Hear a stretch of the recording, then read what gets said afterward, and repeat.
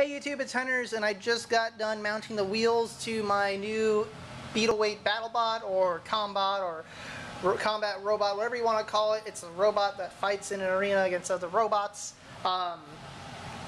So I got a lot of feedback and some comments on my other test videos, and I really appreciate that.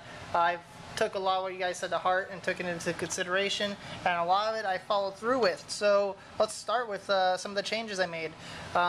One thing I was told to upgrade to a 3-cell, and I've done that, an 11.1 volt LiPo. What ends up happening when I was in my last video that I uploaded was I was using the 3-cell, and it ended up killing my speed controller for my weapon. I'm not going to blame the battery, because the weapon works now on this new speed controller, which is the same one. The speed controller is actually rated up to 4 cells, so I can chalk it up just to it being cheap. What else I got is I was told not to stress out the shaft so much on the FingerTech motors. So I've got 2 bearing blocks on them now, and I upgraded to these Light Flight wheels. I originally stayed away from the Light Flight wheels because they were foam and I didn't expect to have much traction, but I was very wrong with that. I was originally using these Tamiya wheels, which have a rubber tread, but the reason why they stuck out so much on the shaft was because the hub is very small. And I'll show you the amount of traction these things get. Decent, but they mostly just get pushed around. These Light Flight ones took me by complete surprise. I thought people were using them just to get a weight advantage because they're very light because they're foam, but no, these actually, they have a lot of traction, so that's really cool. I was also asked, why does it turn so slow? For multiple reasons. Their tires were very far out, they were very wide, it was a 2-cell battery, and also I didn't recalibrate the speed controller. It was still set up for some Tamiya batteries. It's Tamiya motors that I still had. So now I guess I'll show you my robot. I'll go ahead and turn the Allen key. It's the wrong way. JK. Turn. Power lights on. I could hear the radio, the ESC beeping. Turn on my radio.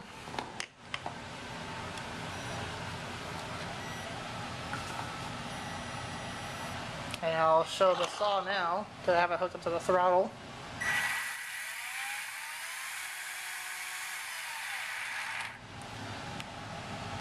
And now I got an ant weight over there that I built back in 2002, and it's made out of a modified BattleBots RC. So let's see how much push power I got.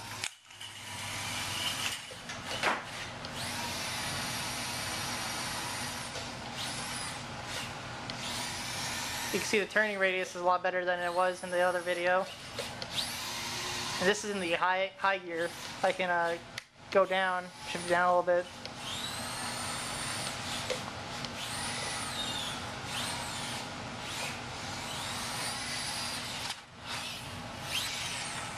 If you're going to build an insect BattleBot, I really do recommend these Light Flight wheels. They come in a variety of sizes, they're very lightweight, and they're very easy to mount. Because I got some larger wheels than my Tamiya ones, my robot is actually invertible now.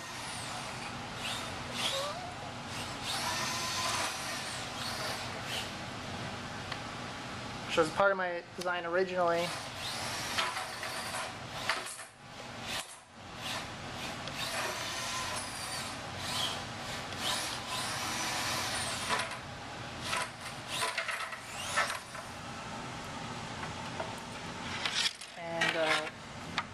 The power LEDs will be able to be seen through the polycarbonate, so that's all good to go.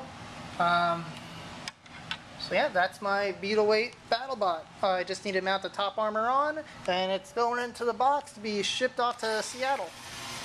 If you're going to be either watching or competing at Kirkland Bot Battles, go ahead and leave me a comment. So that way I say hi.